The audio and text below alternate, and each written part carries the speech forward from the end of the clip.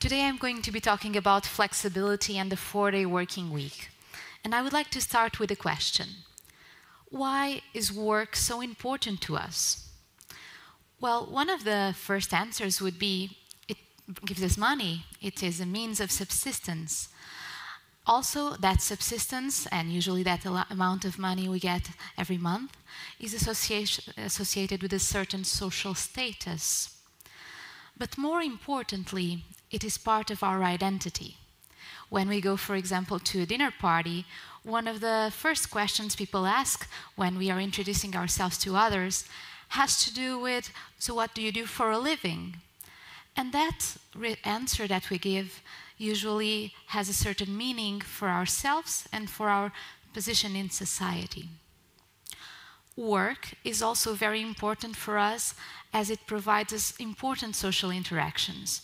And we spend a lot of time at work, so the quality of those social interactions is really important to us. But if work is so important to us, why is there evidence that work, and especially working overtime, is making us ill? We have been having some recent findings from the World Health Organization that say that in 10 years there was an increase of 13% in mental health issues worldwide, and that was only up until 2017. Now with the pandemic, it is expected that those numbers may have been much higher. Now thinking specifically about work and about mental health at work, we have been hearing a lot about burnout, and it's good that it's now recognized by the World Health Organization as indeed an important syndrome of chronic stress at work.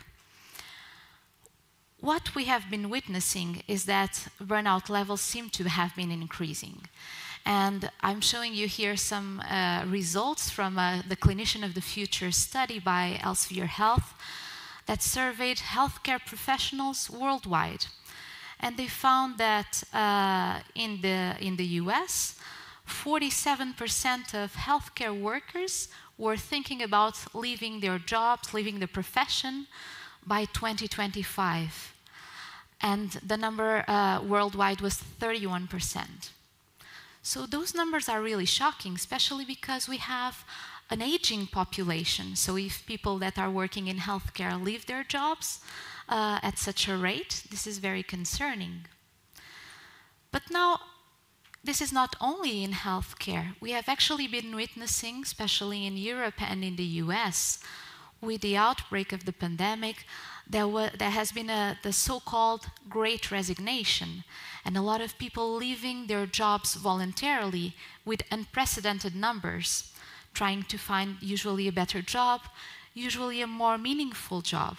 This is very much associated with the rethinking of what am I doing here? I want to find something new, something better that I enjoy. But thinking about burnout, I'm showing you here a map of Europe. It seems that it is something that goes beyond the individual. It may have to do with societies, it may have to do with how work is addressed in societies. And we see that in Scandinavian countries, for example, in Northern European countries, work practices tend to be more favorable to workers, and the burnout levels are lower, according to this study.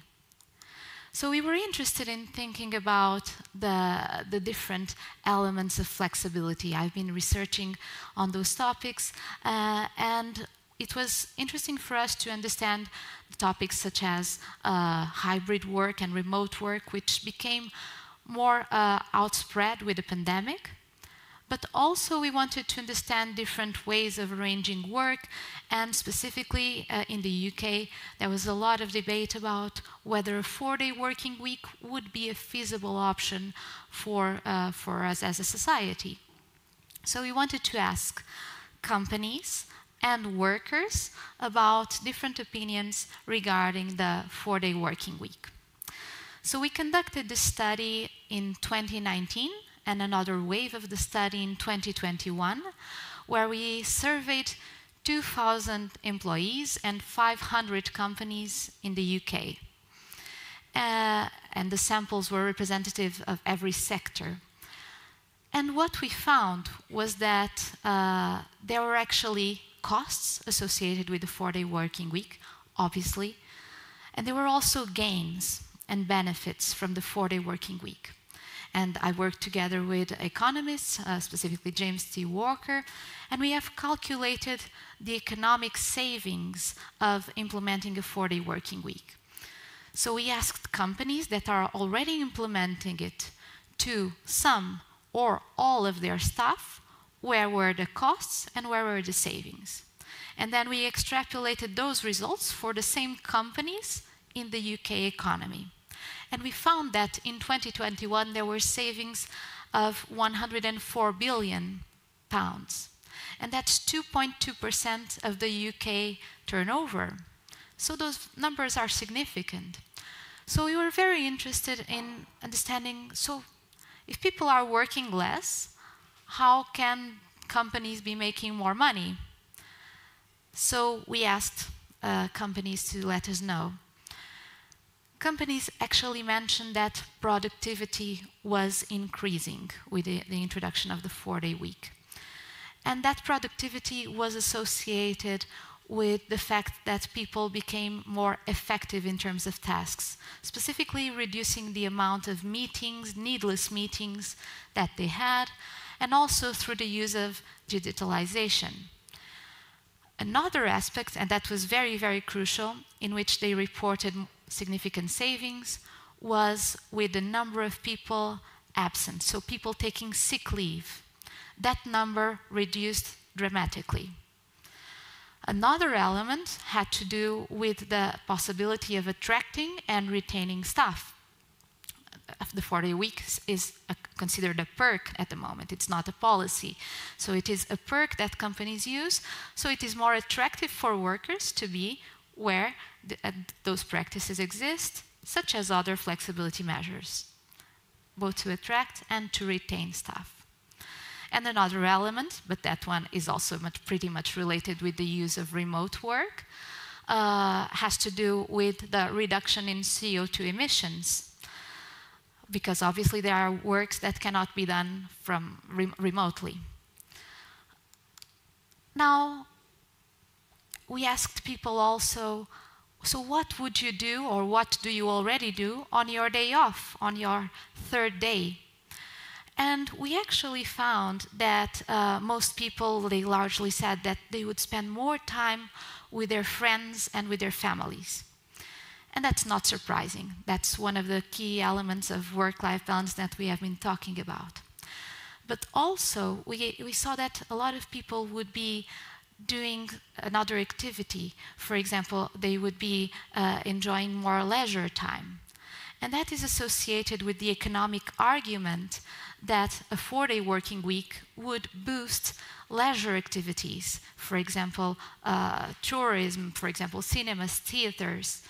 And that's also what happened when Henry Ford in the US implemented the 5-day working week in the early 20th century. So that 3rd day off is also associated, and a lot of people mention that they would use that extra time to develop a personal project and sometimes even a side hustle. So basically, either a part-time job or a certain activity, writing a book, engaging in some entrepreneurial activity.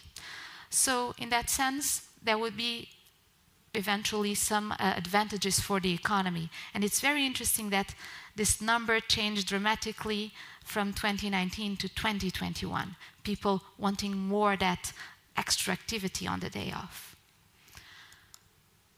But I wanted to also highlight a very interesting finding that we got. We did not only ask people about the 4-day working week, we also asked them about other forms of flexibility. And what we found was that the majority of people really did like the 4-day working week, but only if they could choose the day off, or if that day is a Monday or a Friday, so extension of the weekend. But if it is a day chosen by the employer, then people would prefer to work full-time hours, so 40 hours, instead of working 32 hours and with a 4-day working week. So they would prefer to work flexibly those full-time hours from home, or being able to work at nights on the weekends, compared to having a 3rd day imposed by the employer. And we found that was very interesting, because it highlights that it's not just about the time we spend at work, but that people want control over their lives. They want control over their time. And I think this is very important to say that we need to think about the implementation of the 4-day working week as something that needs to be tested. And this is why there have been so many pilots occurring nowadays regarding the 4-day week. We have 4-day week global. Now we have the trials going on in the UK, 70 companies included on those trials. And we have already Australia and New Zealand engaged, and now Portugal, Spain, and Belgium are also implementing their different routes of the 4-day working week. 4-day week global is also operating now in the US and Canada to initiate those trials. Why do we need those trials? Because as good as our findings are about the implementation in the UK, with companies already doing it as a perk, we still need to understand different specificities about implementation in every sector. And we need to do it by trials in companies before we legislate, before we use it as a policy. One important thing as well is that the 4-day working week cannot be implemented overnight. That would be catastrophic, because let's say you own a restaurant and you have 5 employees. There's a legislation saying now everybody will have a 4-day working week. You need to recruit more. And if you don't have many funds available, then you're going to be in trouble. Your business may fail. So it cannot be done overnight. It needs to be something progressive. There could be we could follow perhaps the examples of Iceland, like reducing partially the amount of hours worked per week. And that had major implications in terms of well-being and productivity. But then we should go and see and assess how it's going, doing something progressively. We also need to have the engagement of workers. Workers do not want to be perceived as lazy, otherwise they will not engage. So we need to have that engagement, and the engagement of line managers. That is crucial. If you think that if your boss believes that this is not such a good idea, people are less likely to want to take this opportunity. Monitoring through time. We need to see whether it's working or not in different sectors, in shift work, how it's working. And 5th, we need to think about it in relation to other forms of flexibility, such as remote and hybrid work, because it's not going to be the same for every sector, for every profession.